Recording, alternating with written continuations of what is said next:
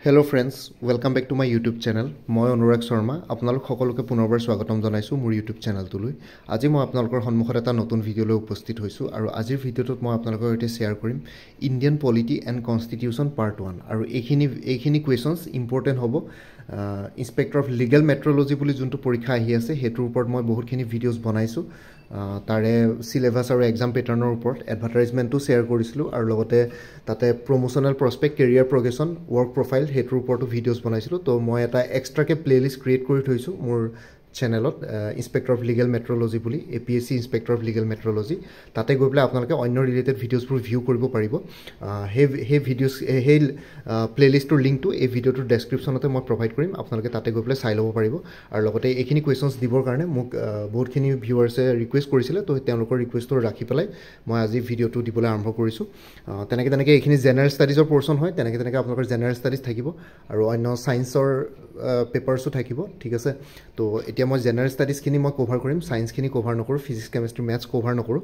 কিন্তু জেনেৰেল ষ্টাডিজৰ গোটেই চিলেবাছটো মই কভাৰ কৰিম তো আজিৰ ভিডিঅ'টো Indian polity and constitution part 1 question number 1 right to constitutional remedies is provided in which article of the Indian Constitution to right to constitutional remedies to amar bharator সংবিধানৰ কোনটো আৰ্টিকেলত দিয়া আছে ইনক্লুডেড আছে তো এনসার হ'ব article 32 right to constitutional remedies is provided in article 32 of the Indian Constitution. Question number 2 which article of the Indian Constitution pertaining to the abolition of untouchability তো আমাৰ ভাৰতীয় সংবিধানখনৰ কোনটো আৰ্টিকেলত abolition of untouchability to পাৰ্টেইন কৰা হৈছে মানে included আছে তো answer হ'ব article 17 article 17 of the Indian Constitution pertaining to the abolition of untouchability. Question number 3 the term cabinet is mentioned in which article of the Indian Constitution to jonto cabinet boli jonto term ase word ase hetu amar bharator সংবিধানৰ কোনটো আৰ্টিকেলত mentioned আছে ঠিক আছে তাতে কোৱা আছে তো answer হ'ব article 352 এটো article 352 এ ন্যাশনাল ইমাৰ্জেন্সিৰো হয় এটো ন্যাশনাল ইমাৰ্জেন্সিৰ লগত ডিল কৰে article 352 এ আৰু ইয়াতে cabinet বুলি যোনটো term আছে word আছে হেতু ইনক্লুডেড আছে the term cabinet is mentioned in the article 352 of the Indian Constitution. Question number 4 in the Constitution of India protection of life and personal liberty is guaranteed under to amar bharator সংবিধানৰ কোনটো article under protection of life and personal liberty to guarantee dia hoise to answer to article 21 in article 21 of the Indian Constitution of the Constitution of India protection of life and personal liberty is guaranteed. Question number 5 under which article of the Indian Constitution the parliament has the power to give financial assistance to the states to amar bharator সংবিধানৰ কোনটো আৰ্টিকেলৰ অধীনত পাৰ্লিয়ামেন্টৰ power আছে financial এসিস্টেন্স provide কৰা states বিলাকক to answer to article 275.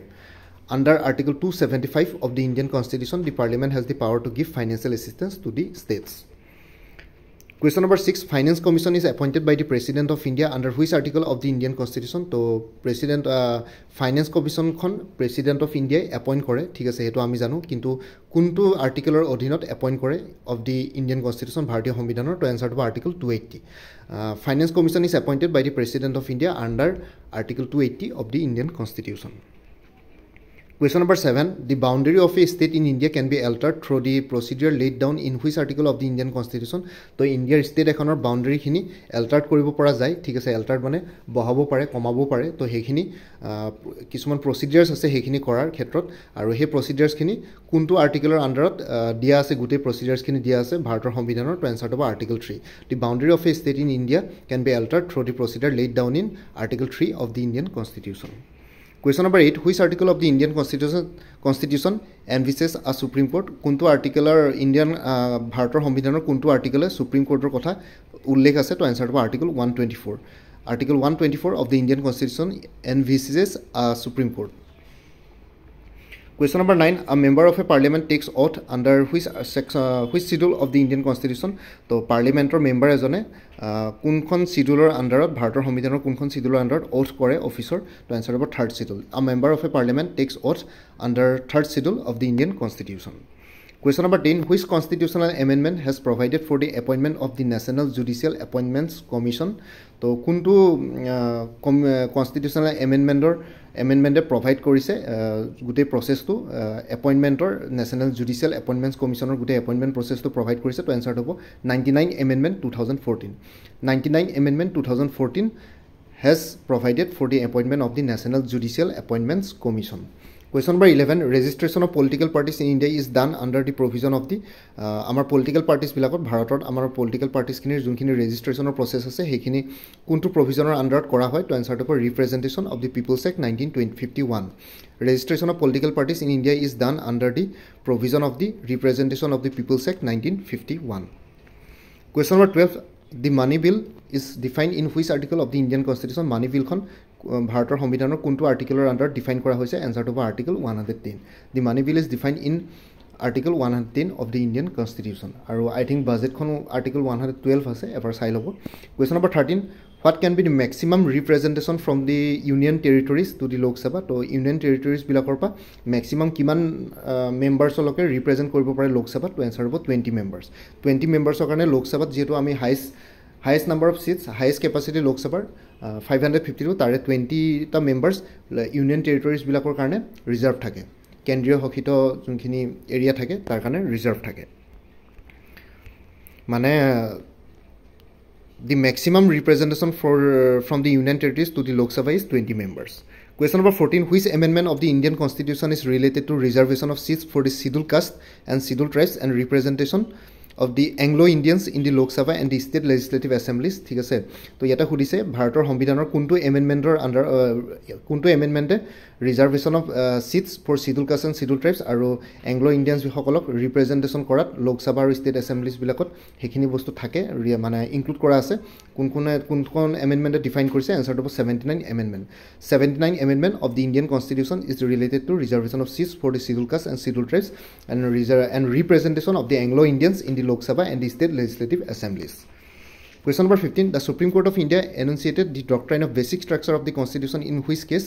The Supreme Court of India basic structure of the Constitution kuntu kesor under define korisile enunciated korisile? To answer hobo the Kesavananda Bharati case, the Kesavananda Bharati versus State of Kerala. ঠিক আছে, সেই কেছটো 1973 আছিলে. তো এইটো কেছৰ আন্ডাৰত এইখিনি বস্তু কৰিছিলে, basic structure of the constitution define কৰিছিলে সুপ্ৰিম কোৰ্টে. তো এইখিনি বস্তু এইটো কুৱেশ্যন প্ৰায় আহি থাকে, তো সেইটো কাৰণে দিছোঁ. The Supreme Court of India enunciated the doctrine of basic structure of the Constitution in the case of Kesavananda Bharati case 1973. Question number 16, which article of the Indian Constitution are related to citizenship? তো ভাৰতৰ সংবিধানৰ কোনকিটা আৰ্টিকেলছে citizenshipৰ লগত ডিল কৰে? তো answer হ'ব article 5 to 12 5 to 11 5 পৰা 11 লৈকে article 5 to 11 of the Indian Constitution are related to citizenship. Question number 17, which article of the Indian Constitution empowers the President of India to promulgate ordinance during the recess of the Parliament? তো ভাৰতৰ সংবিধানৰ কোনটো আৰ্টিকলৰ আন্ডাৰত প্ৰেসিডেন্টক empower কৰা হয় so that তেওঁ ordinance প্ৰমল কৰে parliament ৰিসেছৰ টাইমত? তো এনসাৰ হ'ব article 123. Article 123 of the Indian Constitution empowers the President of India to promulgate ordinance during the recess of the Parliament. Question number 18, how many functional items are there in the 73rd Constitutional Amendment Act that deals with Panchayati Raj? তো আমি জানো 73rd Constitutional Amendment Act Panchayati Rajৰ লগত ডিল কৰে.